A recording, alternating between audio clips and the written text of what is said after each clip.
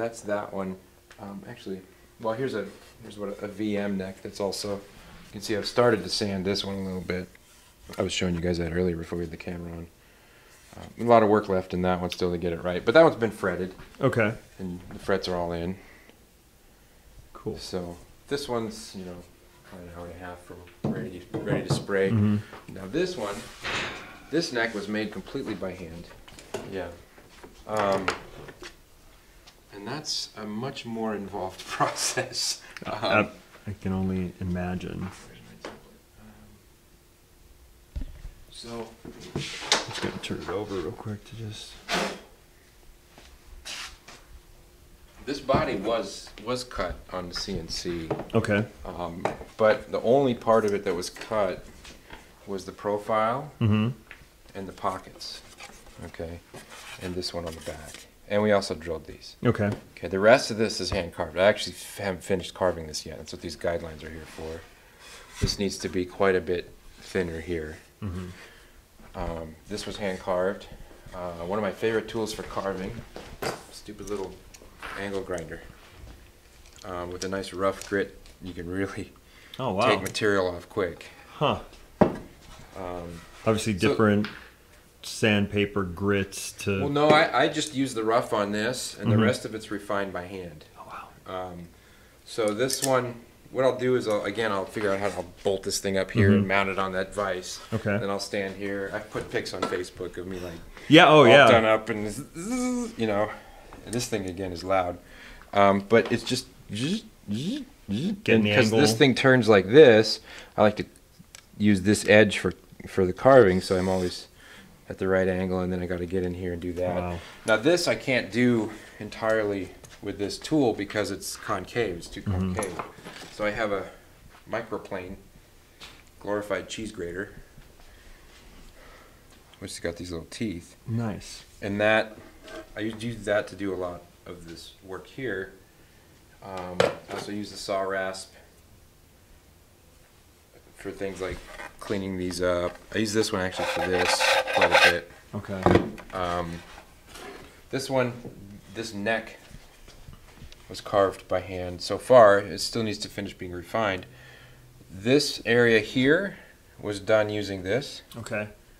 You can kind of tell the marks. It looks like beaver chew marks right now, but that was done using this guy here. Okay. Or spindle sanding.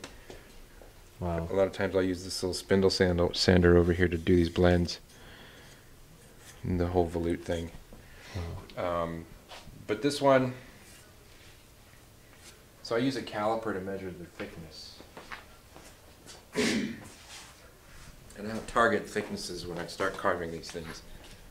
So this one currently measures 843, and I want it to finish at, when it's done fine sanding, about 810.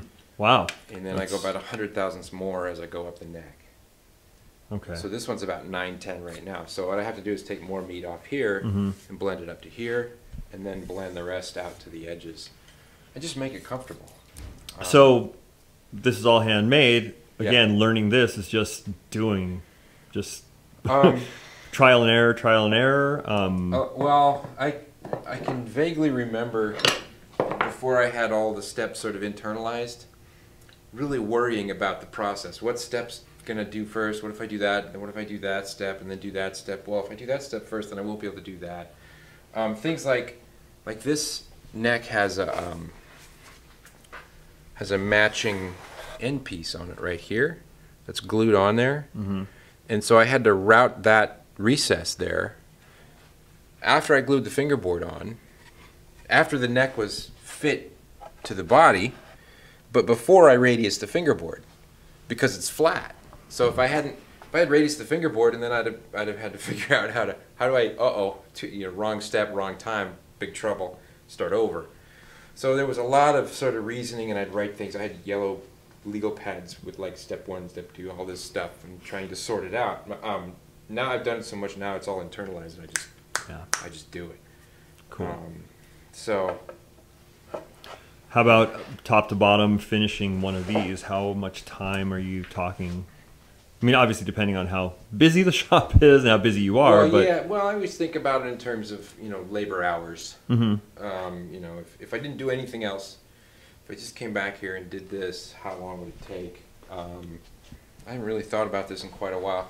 With the CNC cut body, so that all the pickup cavities and the neck cavity all are lined up, the carving and everything. The body probably has 20 hours into it. Okay. And neck is probably somewhere around between 30 and 40 hours by the time it's done. And then, there's paint work, and it comes back painted, so I don't count that. Mm-hmm. And then it's, maybe a day's worth for assembly, 8 hours for okay. assembly. So, fret work, you do the fret work, shielding, install the pickups, electronics, put the nut in, install the bridge, tuning machine, string it up. There you go. Yeah. Beautiful. But I grabbed this template because this is how I cut the neck shapes out, right? This isn't the exact.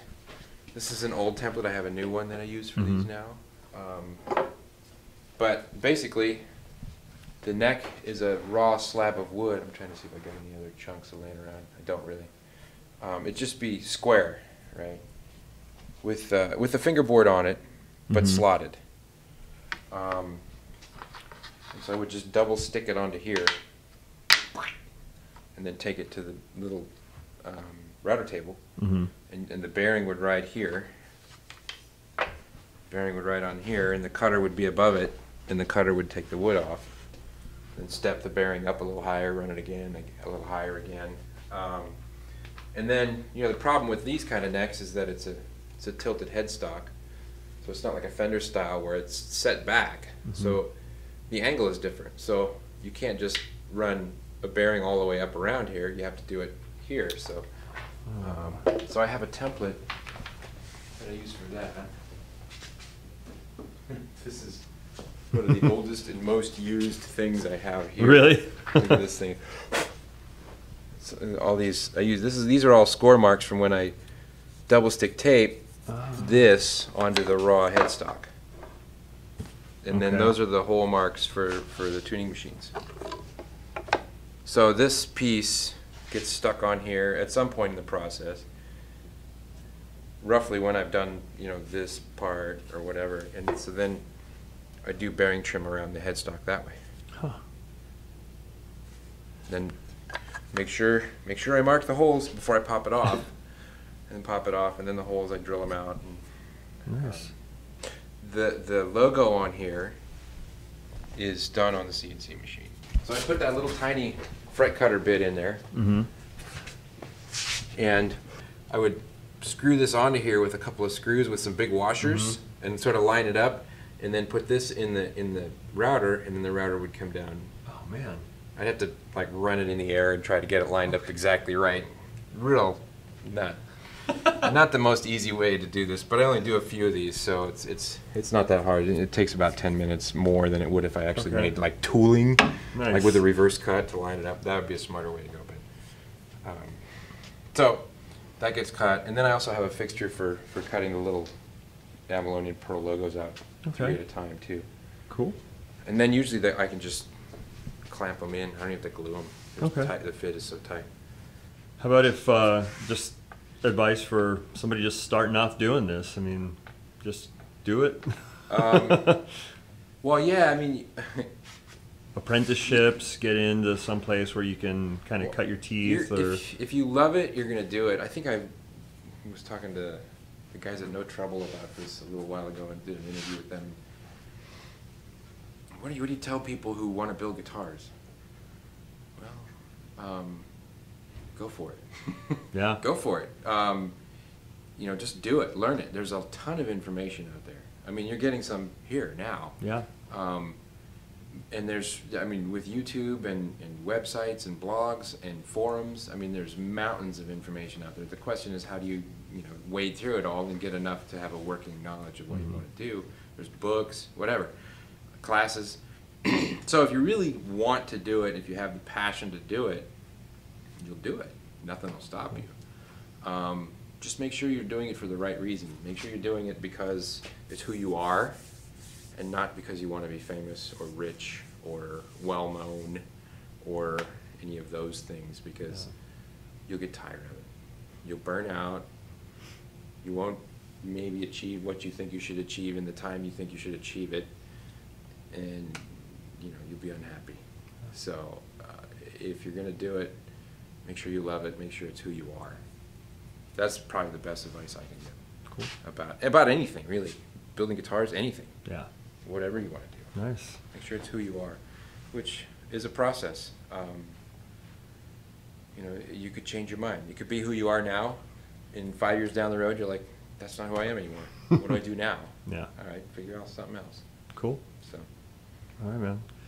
Thanks for walking us through, man. Of course. Awesome. Yeah, anytime.